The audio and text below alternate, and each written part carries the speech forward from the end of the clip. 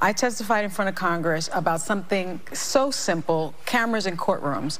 He came in late, he looked disheveled, and he immediately was screaming and yelling and terrorized me and the other experts on the panel. And describing him as a terrorist is exactly that. He's a chaos agent, and it came out of nowhere, and he had no command of the subject that we were talking about, which made it even scarier. All right, guys, so we're probably going to be doing a whole lot of talking about Jim Jordan, especially the current smear campaign against him, not just coming from Democrats, but also coming from Republicans as well, too, okay? Because a lot of these people are claiming that Jim Jordan is harassing them, or Jim Jordan supporters are harassing them and issuing threats and all types of crazy stuff.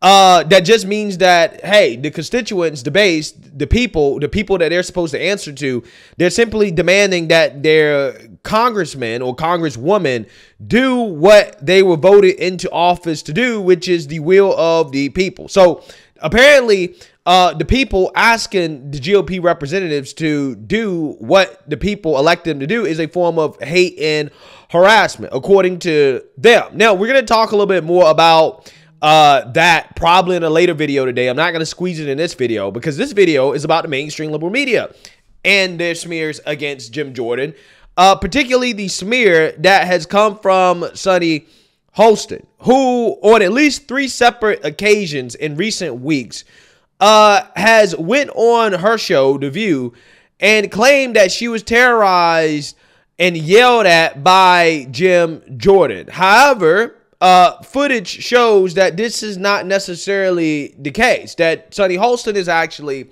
lying. So I want to go ahead and get into that and show you what Sunny Hostin said, and then show you guys the video from the congressional hearing in which she claimed that Jim Jordan walked in disheveled and he started spitting and yelling at her and just making up stuff, okay? I'm going to show you guys that. But first, we have to have a word from the sponsor of this video, Noble Gold. Do you want to take control of your financial future, but you don't know where to start? Well, trust me, Noble Gold understands. Investing in precious metals may sound confusing, but the team at Noble Gold Investments makes it easy. Let's hear from actual Noble Gold investment customers. Quote, the staff answer all my questions and help me every step of the way. Quote, no pressure, sales tactics, just honest guidance. Quote, securing my future is less stressful thanks to Noble Gold's expertise. Don't settle for financial uncertainty. They'll suggest options to see if you can diversify into gold and silver. And right now, Noble Gold Investments is offering a free 5-ounce silver America the Beautiful bullion coin for qualifying accounts and rollovers. Don't settle for financial uncertainty. Noble Gold Investments has an A+ rating with the Better Business Bureau and countless of 5-star reviews. So why wait? Go to noblegoldinvestments.com. That's noblegoldinvestments.com. The only gold company I trust. And just remember, there's a risk with every investment and there's no guarantee of any kind. I will just say about Jim Jordan, you know, he has been called by his own party, by John Boehner, a political terrorist. He's also been linked to the Ohio State sexual abuse scandal. I testified in front of Congress about something so simple, cameras in courtrooms.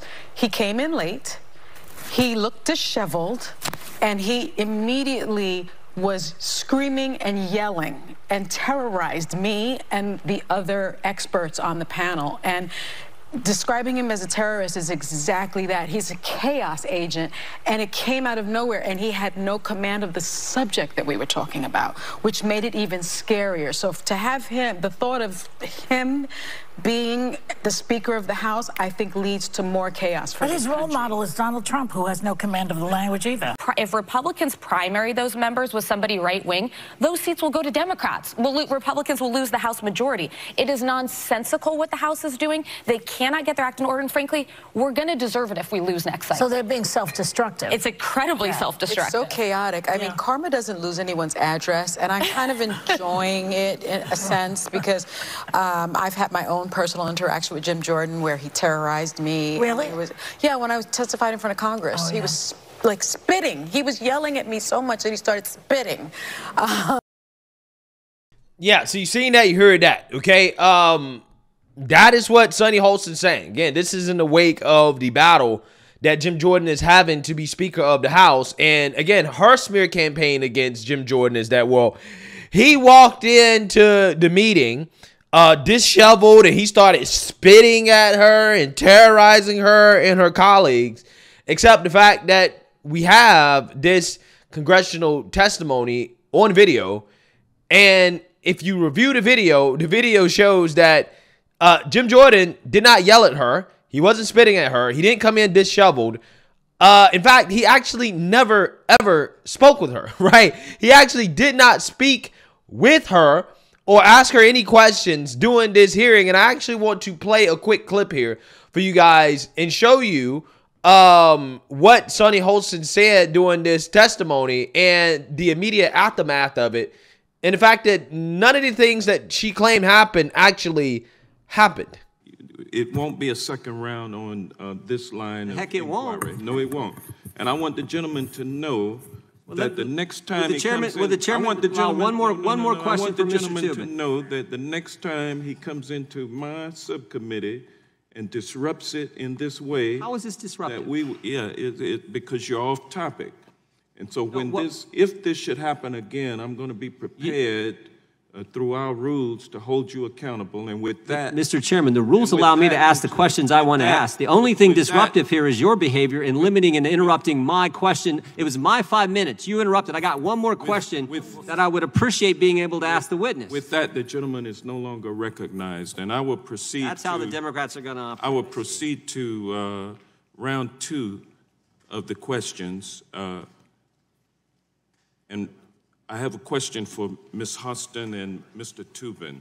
I think there is no question that providing more transparency will help that.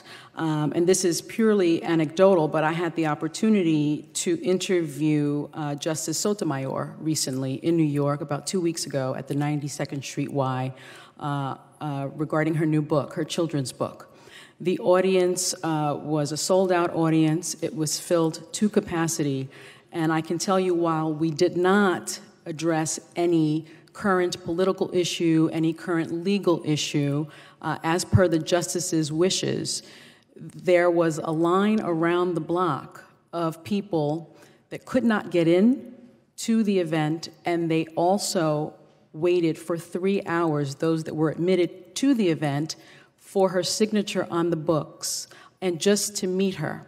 And I stayed the entire event, and what I heard over and over again was, she just seems like a regular person. She's so wonderful. She's so warm. They just wanted to get to know her. And I think given an experience like that, if more Americans were able to just see the justices on television, just to see them doing the business of the court, if we were able to pull back the curtains, I think, as my friend Jeffrey Tubin said earlier, we would get that reaction more and more and more. I mean, I think Justice Brandeis said it very clearly, sunlight is the best disinfectant. I think we would have much more trust in our system if people were able to see the justices and get to know them and see the business of the court. Mr. Chairman, I have a somewhat different view. Witnesses for coming to for diminished respect for the court. I see public access to the court as as an independent value. I don't really see it as an instrument to make the court more popular. I think it's a good thing in and of itself.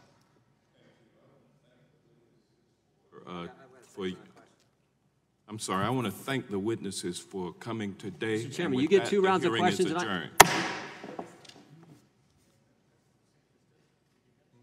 We were told there was a second round of questions. This is truly unbelievable the way you guys do this.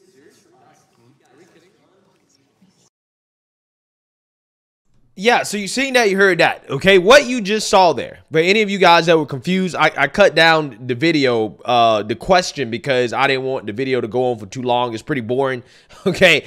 But basically, Sunny Hostin was asked a question about cameras in the courtroom. Okay, this is basically what the question was. Okay, and this came after Hank Johnson and Jim Jordan got into an argument about Jim Jordan being able to continue to ask questions even though his time wasn't up, right? Jim Jordan felt like, hey, I'm not able to ask my questions because, you know, my time is not up. I should be able to ask at least one more question for the witnesses. Now, at no point did Jim Jordan talk to Sunny Hostin, address Sunny Hostin at all. Now, again, this is a whole 10-minute video here, okay? Again, obviously, I can't play the whole thing, but at no point did Jim Jordan actually talk to Sunny Hostin at all, right? At all. But according to Sunny Hostin, she was terrorized and yelled at, and he was spitting everywhere. He was disheveled. Again, I'm not sure. Look at Jim Jordan. How does he look disheveled? He has a tie and a collared shirt on. This is not disheveled, right? This is how you normally dress to go to work. Now, again, you know, we got a fool in Congress, John Fetterman, who comes to work every day disheveled, right? And I mean, I believe she actually does have a problem with that, but still, that's not what Jim Jordan was doing here, okay? So not only did he not yell at her, he didn't spit at her or anything like that. He didn't even talk to her, okay? Now, again, it's just amazing to me how Sunny Hostin is allowed to lie, right? She's allowed to go on national television and lie and to spread these false accusations against Jim Jordan, and ABC has not punished her or made her issue a retraction for what is clearly a lie that was caught on camera, right? You know, it's just amazing to me how she felt so terrorized by Jim Jordan, but yet Jeffrey Toobin, right, is her friend, okay? The guy that is a serial masturbator, apparently, got caught on camera, you know, choking his chicken, right? Doing a work meeting, okay? Not uncomfortable with that guy and sitting next to her so-called friend, right? But she's uncomfortable with Jim Jordan. Jim Jordan just being in her presence. Apparently, that's what terrorized her, because I couldn't find anything in the footage of Jim Jordan terrorizing her or addressing her or even talking to her at all.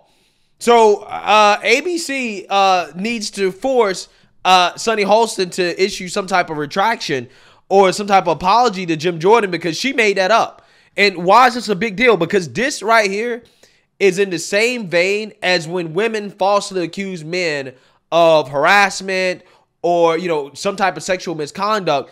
That's what this is, right? That's what this is. Again, it's not to that level because she didn't necessarily accuse him of any type of sexual misconduct, but essentially this is kind of how you get to that point, right? Where she takes an interaction that did not involve her, right? Jim Jordan never interacted with her at all, and she goes on national television and tries to paint the man as some type of predator, okay, or some type of, you know, harasser or whatever, when the video evidence shows that that just didn't happen, right? That just was not the case. So yeah, she should be severely punished for this, right? She should be fired. She should be fired because she know damn well that never happened. And I don't understand how can you even extrapolate or even understand how she could see it that way based off just looking at the footage, in which, again, he never interacted with her at all. So again, she should be fired for this. Again, for all the stuff, for all the nonsense that she spewed on that show, in my opinion, this is the absolute worst. Because again, this is how men lose their livelihoods. This is how their reputations are ruined. This is how they're smeared as some type of predator because of these type of false accusations from women like Sunny Hostin. Again, this is absolutely unacceptable. It is unacceptable. Okay? So, let me know what you guys think. Make sure you like, comment, and subscribe. Most importantly, share a Black conservative perspective. Peace.